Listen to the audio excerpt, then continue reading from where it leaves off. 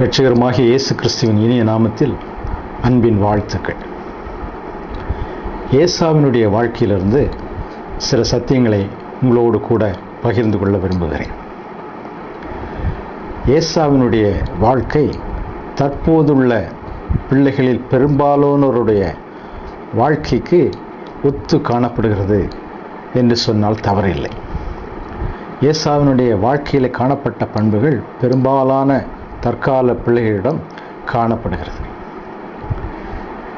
ஆகவே ஏசா நமக்கு ஒரு நல்ல ஒரு பாடமாக அமைந்திருக்கிறான் என்பதிலே சந்தேகமில்லை. ஏசாவை பற்றி வேதம் என்ன சொல்கிறது? அவன் வேட்டைக்காரன், வேட்டையில் வல்லவனும் வன சஞ்சாரியுமாக இருந்தான் என்று சொல்லப்பட்டிருக்கிறது. ஜெபித்து பெறப்பட்ட ஒரு மகன்தான். ஜெபத்தினாலே பெற்றுக்கொள்ளப்பட்ட 2 பிள்ளைகள், இரட்டை பிள்ளைகள். மூத்தவன் ஏசா, இளையவன் யாக்கோபு என்று நாம் அறிந்திருக்கிறோம். ஜெபத்தின் மூலமாக கிடைக்கப்பட்ட பிள்ளையானாலும் அந்த பிள்ளைகள் சரியாக வளர்க்கப்படவில்லை என்றால் ஏசாவை போன்ற ஒரு வாழ்க்கை உடையவர்களாகத்தான் காணப்படுவார்கள். ஏசா வேட்டையில் வல்லவனும் வன சஞ்சாரியுமாக இருந்தான். அதே உடன் பிறந்த சகோதரன் குணசாலியும் கூடாரவாசியுமாக இருந்தான். என்ன ஒரு வேற்றுமை பார்த்தீர்களா? இதே நிலை இன்றைக்கு நம்முடைய குடும்பங்களிலே பார்க்க முடியும். சில பிள்ளைகள் வீட்டிலே தங்கக்கூடிய பிள்ளைகளாக, பெற்றோருக்கு அடங்கி நடக்கிற பிள்ளைகளாக, பெற்றோரை கனப்படுத்துகிற பிள்ளைகளாக வாழ்கிறார்கள். பல பிள்ளைகள் பெற்றோருக்கு அடங்காதவர்களாக, வீட்டிலே தங்காதவர்களாக, வெளியிலே அலைந்து திரிகிறவர்களாக நாம் பார்க்க முடியும். சில பிள்ளைகளை பற்றி பெற்றோர் சொல்வதை நாம் கேட்டிருக்கிறோம் அல்லவா? பையன் எப்போ போகிறான், எப்போ வர்றான்னு தெரியாது, காலையிலே போயிடுறான், ராத்திரி எப்போ வர்றான், எப்போ தூங்க போகிறான் தெரியாது. இப்படி அலைந்து திரிகிற பிள்ளைகளை உடைய பெற்றோர்கள் விதமாக கண்கலங்கி சொல்லுவதை நீங்கள் கேட்டிருக்கலாம். இந்த நிலை தற்காலத்தில் மிகவும் அதிகமாக வளர்ந்து வரக்கூடிய ஒரு நிலையாக காணப்படுகிறது. பெற்றோருக்கு அடங்காத நிலையிலே காணப்படக்கூடிய ஒரு நிலை, பெற்றோர் கட்டுப்படுத்த முடியாத நிலை. வீட்டில் இருக்க பிடிக்கிறது இல்லை பிள்ளைகளுக்கு. அது போன்ற ஒரு மனிதன்தான் இந்த ஏசா என்று நாம் பார்க்கிறோம். அதற்கு காரணம் பிள்ளையானவனை நடக்க வேண்டிய வழியிலே நடக்க கற்பிக்க வேண்டிய ஒரு வயதிலே கற்பிக்கவில்லை. ஆகவே அதனுடைய பொறுப்பு பெரும்பாலும் பெற்றோரைத்தான் சாரும் என்பதிலே சந்தேகமில்லை. வேதம் என்ன சொல்கிறது? இஷ்டத்துக்கு விடப்பட்ட பிள்ளை தாய்க்கு வெட்கத்தை கொண்டு வருகிறவன் என்று வேதவசனத்திலே சொல்லியிருக்கார். நீதிமொழிகள் 29ஆம் அதிகாரம் 15ஆம் வசனத்தில் இதைத்தான் பார்க்கிறோம். சின்ன பிள்ளைகளை இஷ்டத்துக்கு விட்டுறது, பின்னால் பிடிக்க முடியாது. பின்னால் சொன்னதை கேட்க மாட்டேங்கிறான், வீட்டில் இருக்க மாட்டேங்கிறான், அவன் பாட்டுக்கு போகிறான், அவன் பாட்டுக்கு வர்றான், எந்த கட்டுப்பாட்டுக்கு நிற்கிறதில்லை என்று சொன்னால் பயனில்லை. நடக்க வேண்டிய வழியிலே பையனை நடத்தவில்லை, இஷ்டத்துக்கு விட்டுவிட்டதின் காரணம்தான் இதன் விளைவு என்பதிலே சந்தேகமில்லை. இவனும் அவ்விதமாகத்தான் இஷ்டத்துக்கு விடப்பட்ட பிள்ளை. அவனுடைய வாழ்க்கையெல்லாம் வனாந்தரத்தில் தான், வன சஞ்சாரியாக காணப்பட்டான். அவனுடைய தொடர்பெல்லாம் மிருகங்களோடு தான். வேட்டையாடுவதிலே வல்லவன், கன்னிங் ஹண்டர் என்று சொல்லப்பட்டிருக்கிறான். நம்ம தந்திரமாக வேட்டையாடுவான். விலங்குகளை வேட்டையாடி அவன் கொண்டு வந்து அதை சமைத்து தானும் புசித்து தன்னுடைய தந்தைக்கும் கொடுப்பான் என்று நாம் இங்கே பார்க்கிறோம். அவனுடைய பொழுதுபோக்கே வனாந்திரத்தில் தான். அவனுடைய பொழுதுபோக்கு யாரோடு? விலங்குகளோடு தான். இதன் விளைவாக அவனுடைய குணாதிசயமும் அதே போன்று அமைந்து விட்டதில்லை என்பதிலே சந்தேகமில்லை. விலங்கை போன்ற குணம், மிருக குணம் என்று வேதத்தில் வர்ணிக்கப்படுகிறது அல்லவா? மிருக குணத்தை போன்ற ஒரு குணத்தை உடைய காட்டு மிருகங்களுடைய குணம் என்ன? மூர்க்க குணம், அடங்காத குணம்.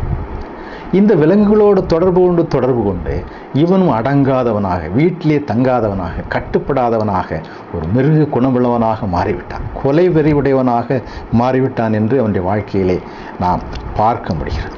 வேதம் மிருக குணத்தை பற்றி அங்கே சொல்லுகிறதை நாம் வேதத்திலே பார்க்கிறோம். யார் மிருக குணமுள்ளவர்கள், அவருடைய தன்மை எவ்விதமாக இருக்கும் என்று பார்க்கும் பொழுது சங்கீதக்காரன் சொல்கிறார். 92ஆம் சங்கீதம் 5-6 வசனங்களை பார்த்தால், அந்த மிருக குணமுள்ளவர்கள் எப்படி இருப்பார்களாம்?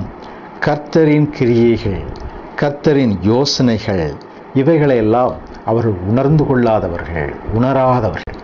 கர்த்தருடைய வேதத்தை தியானிக்கிறதில்லை, கர்த்தரை யோசனையை கேட்கறதில்ல, தன்னுடைய இஷ்டத்துக்கு நடக்கிறது. இதைத்தான் சங்கீதக்காரன் மிருக குணமுள்ள மனிதன் என்று சொல்கிறார். இந்த குணாதிசயங்கள் எல்லாம் ஏசாவிடமும் காணப்படுகிறது அல்லவா? இதே போல நீதிமொழிகள் 12ஆம் அதிகாரம் 1ஆம் வசனத்தையும் இதைத்தான் நான் பார்க்கிறேன். அதிலேயும் மிருக குணமுள்ளவனுடைய தன்மை எப்படி இருக்குமா? புத்திமதிகளை விரும்ப மாட்டான். பெற்றோருடைய புத்திமதியானாலும் சரிதான், போதகருடைய புத்திமதியானாலும் சரிதான், பெரியோருடைய புத்திமதியானாலும் சரிதான், அவன் ஏற்றுக்கொள்ள மாட்டான். புத்திமதியை ஏற்றுக்கொள்ள மாட்டான்.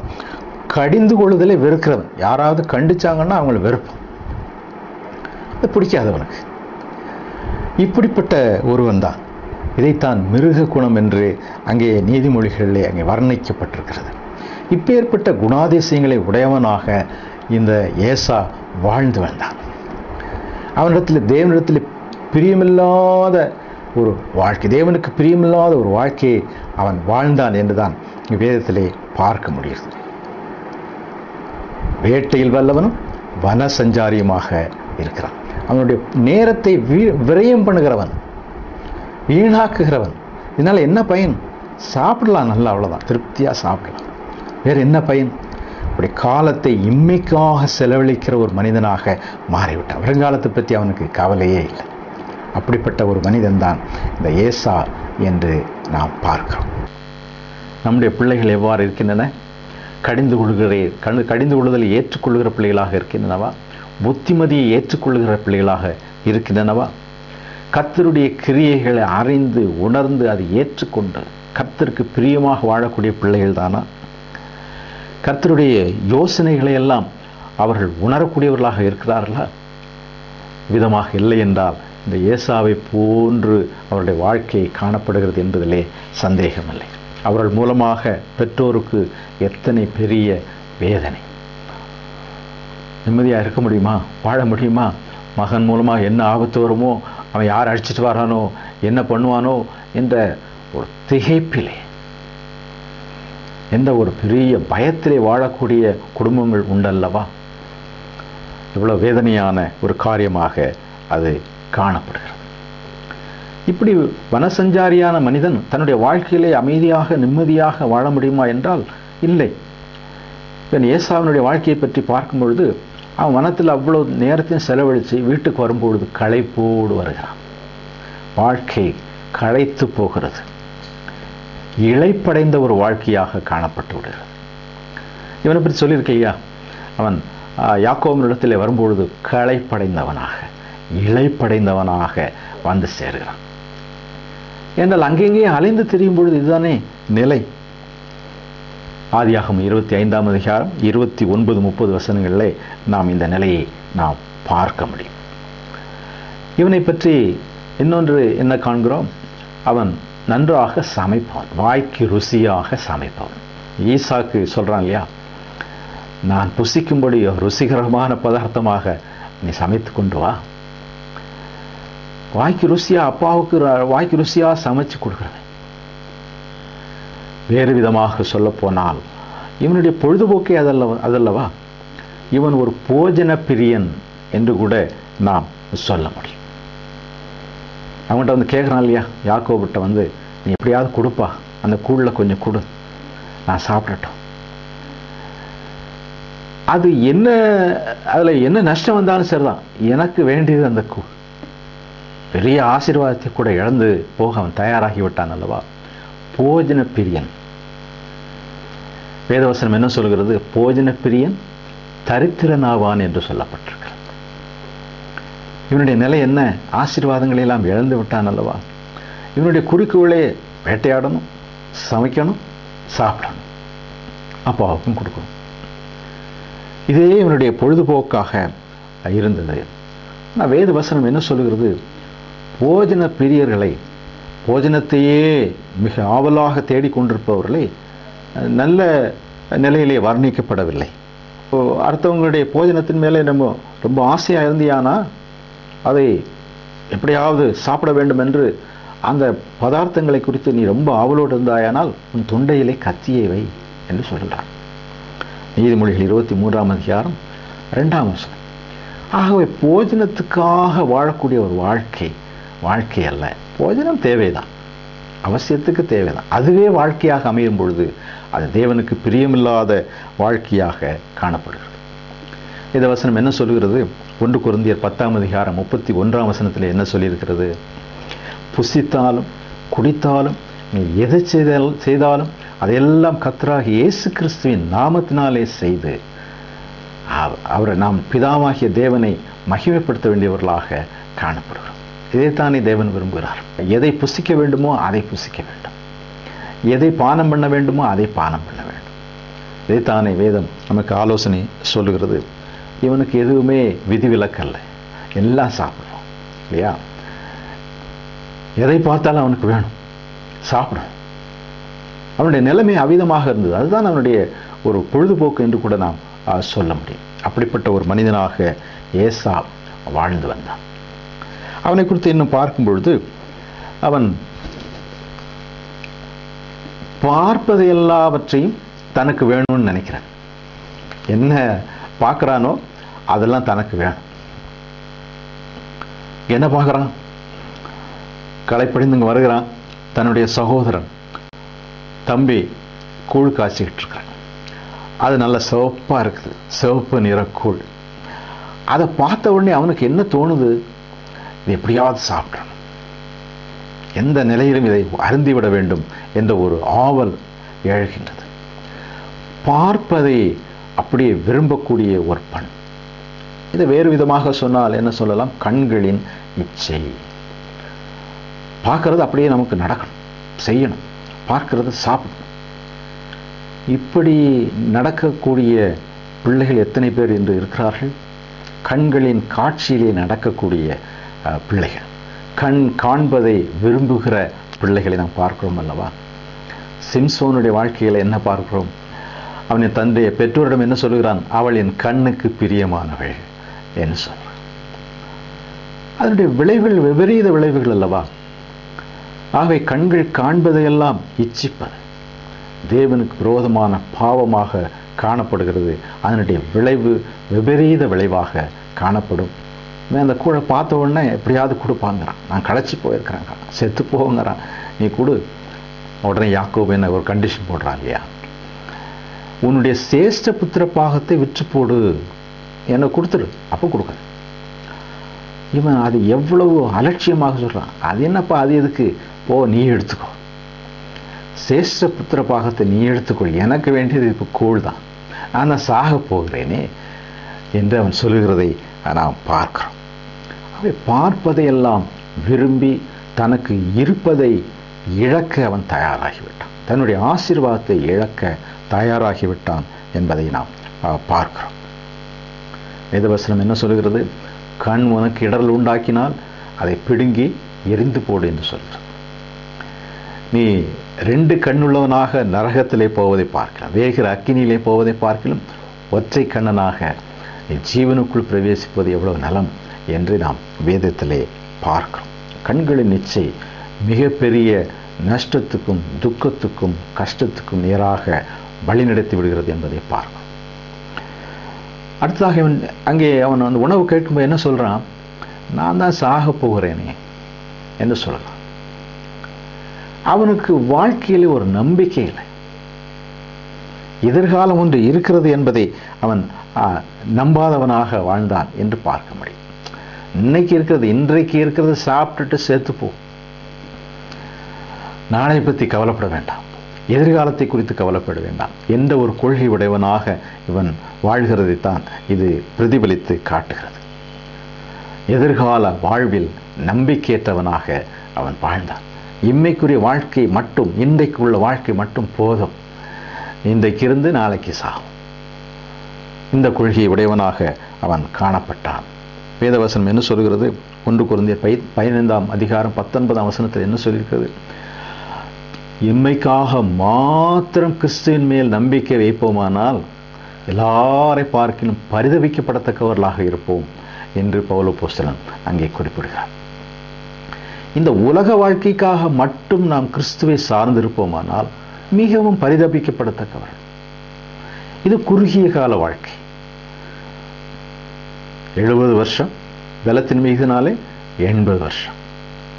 அதன் மேன்மையானது வருத்தமும் சஞ்சலவுமே என்று சொல்லப்பட்டிருக்கிறது. நிலையான நித்திய வாழ்வு நம்முடைய மரணத்துக்கு பிறகுதான் சம்பவிக்கிறது என்று பார்க்கிறோம். அதுதான் நிலையான வாழ்வு. இது தற்காலிக வாழ்வு, பரதேசியான ஒரு வாழ்க்கையாக காணப்படுகிறது.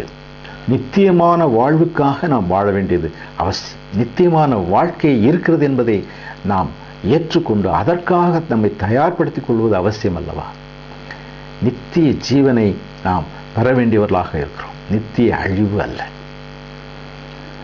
ஆண்டவராகிய இயேசு கிறிஸ்து கொடுக்கக்கூடிய நித்திய ஜீவன், அதை பெற்றுக்கொள்ள வேண்டியது மிக அவசியம். அதுதான் என்றென்றைக்குமாக நாம் எதிர்காலத்திலே நாம் மரணத்துக்கு பிறகு கூட நித்தியமாக தேவனோடு வாழ வழிவகுக்கும் என்பதை நாம் பார்க்கிறோம். இவன் அதை ஒரு பொருட்டாக எண்ணவில்லை, எதிர்கால வாழ்க்கையை பொருட்டாக எண்ணவில்லை. அதனால் இப்பொழுது இருக்கக்கூடிய ஆசீர்வாதத்தை கூட அவன் இழந்து போக தயாராகிவிட்டான் என்று பார்க்கிறோம். எதை இழந்து போக தயாராகிவிட்டான்? தன்னுடைய சேஷ்ட புத்திர பாகத்தை இழந்து போக அவன் தயாராகிவிட்டான். சேஷ்ட புத்திர பாகம் என்று சொல்லும் பொழுது அதில் ரொம்ப விசேஷமான காரியங்களை நாம் பார்க்கிறோம். வேதத்தில் பார்க்கும்பொழுது பழைய ஏற்பாட்டு காலத்தில் சேஷ்ட புத்திர பாகம் என்பது ஒரு சிறப்பான ஒரு பிறப்புரிமை. அந்த சிறப்பான பிறப்புரிமையை கூட அவன் அசட்டை பண்ணிவிட்டான். மற்ற பிள்ளைகளுக்கு இது கிடையாது. வீட்டிலே சொத்துல 2 பங்கு. அந்த வீட்டிற்கு, அந்த குடும்பத்துக்கு அவன்தான் வருங்கால தலைவனாக அவன் கருதப்படுகிறான்.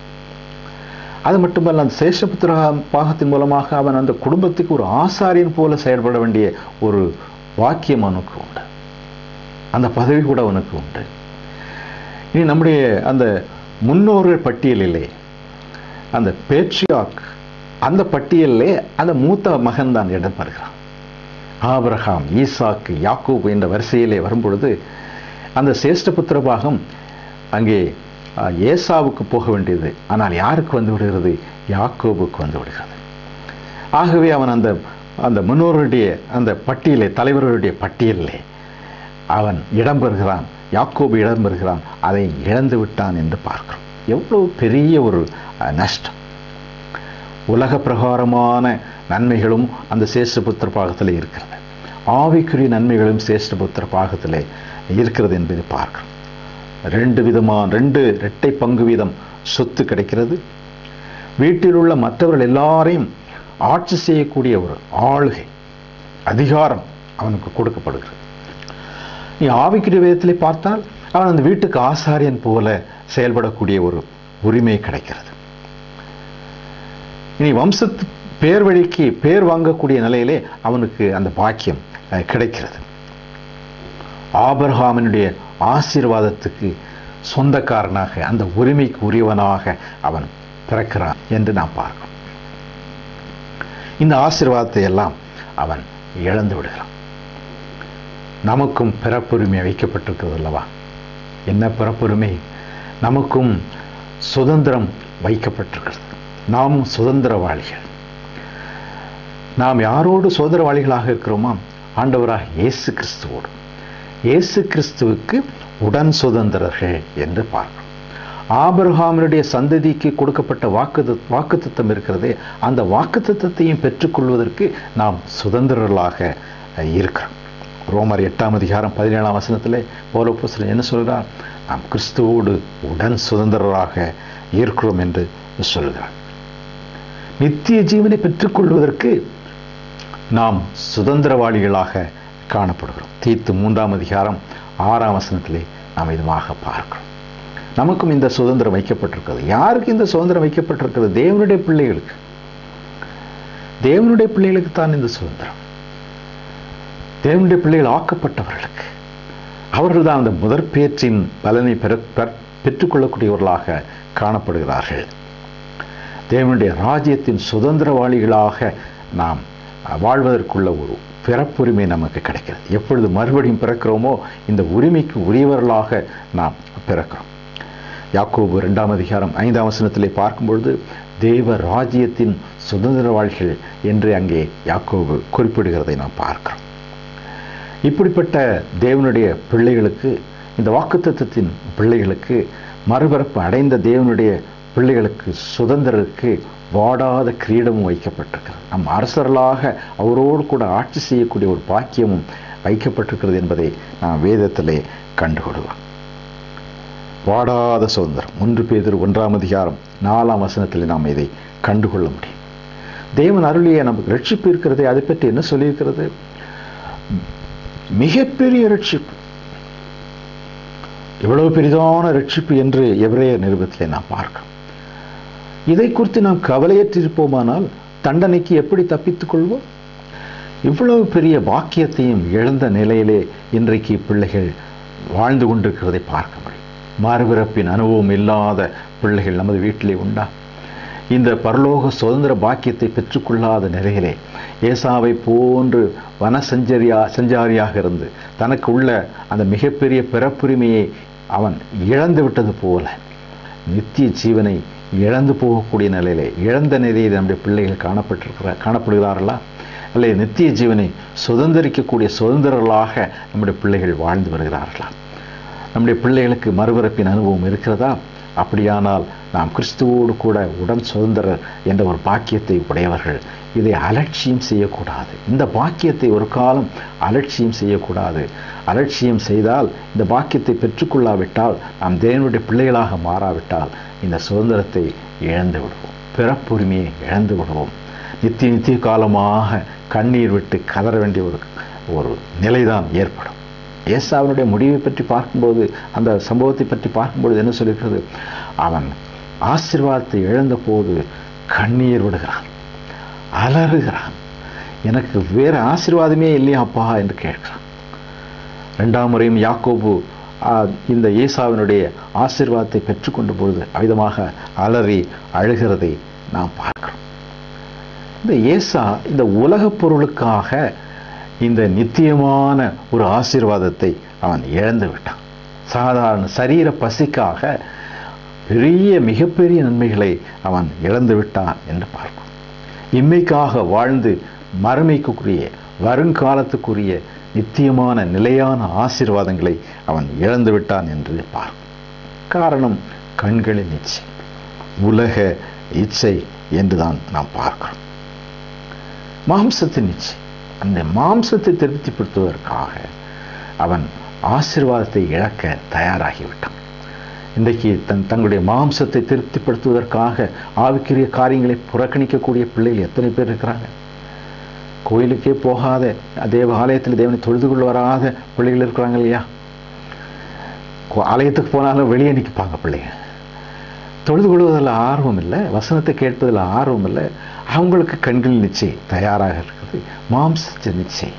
இதையே நாடி ஓடக்கூடிய நிலையிலே காணப்படுகிறார் அல்லவா? எவ்வளவு பெரிய வேதனை! இம்மைக்காக மாத்திரம் நாம் வாழ்வோமானால் பரிதபிக்கப்படத்தக்கவர்களாக இருப்போம் என்று வேதவசனம் நம்மை எச்சரிக்கிறது.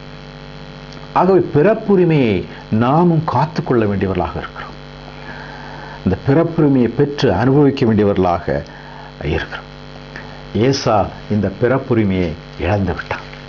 அடுத்தாக இவனுடைய வாழ்க்கையை பார்க்கும் பொழுது இவனுடைய வாழ்க்கையிலே அவன் பெற்றோரை வேதனைப்படுத்துகிறவனாக வாழ்ந்து வந்தான். பெற்றோருக்கு இவனால் நிம்மதி இல்லை. திருமணம் செய்தான் இல்லையா? 2 பேரை திருமணம் பண்ணான். அந்நிய பெண்களை திருமணம் செய்து விட்டான். தேவனை அறியாத பெண்களை திருமணம் செய்து விட்டான். அவர்கள் ஈசாக்குக்கும் இந்த ரெபேக்காளுக்கும் மனநோவாக இருந்தார்கள் என்று நாம் வேதத்திலே பார்க்கிறோம். ஒரு துக்கமான காரியம். பிள்ளையால் வீட்டில் நிம்மதி இல்லை, என்னுடைய திருமணத்தால் வீட்டில் நிம்மதி இல்லை. இப்படிப்பட்ட குடும்பங்கள் எத்தனை இருக்கின்றன? கண்ணீர் விட்டு கதறுகிற பெற்றோர்கள் இருக்கிறார்கள் அல்லவா? இப்படிப்பட்ட பிள்ளைகளுடைய பெற்றோர்களுடைய நிலை எவ்வளவு பரிதாபமான ஒரு நிலையாக காணப்படுகிறது. பெற்றோரை கனம் பண்ண வேண்டிய பிள்ளைகள், பெற்றோருக்கு ஆதரவாக இருக்க வேண்டிய பிள்ளைகள், பெற்றோருக்கு சந்தோஷமாக இருக்க வேண்டிய பிள்ளைகள், பெற்றோரை கண் கலங்க வைக்கக்கூடிய, கதற வைக்கக்கூடிய நிலையிலே இருக்கக்கூடிய பிள்ளைகள் உண்டல்லவா? சிறு பிள்ளைகளிலிருந்தே பெற்றோர் தங்களுடைய பிள்ளைகளை தங்களுடைய கட்டுப்பாட்டுக்குள்ளே வைத்திருக்கிறவர்களாக, தேவ பயத்திலே வளர்க்கிறவர்களாக காணப்பட வேண்டியது மிகவும் அவசியமாக இருக்கிறது. சில பிள்ளைகள்லாம் பரிகசிக்கிற பிள்ளைகளாக இருப்பாங்க, மற்றவங்களை பரிகாசம் பண்ணுவாங்க.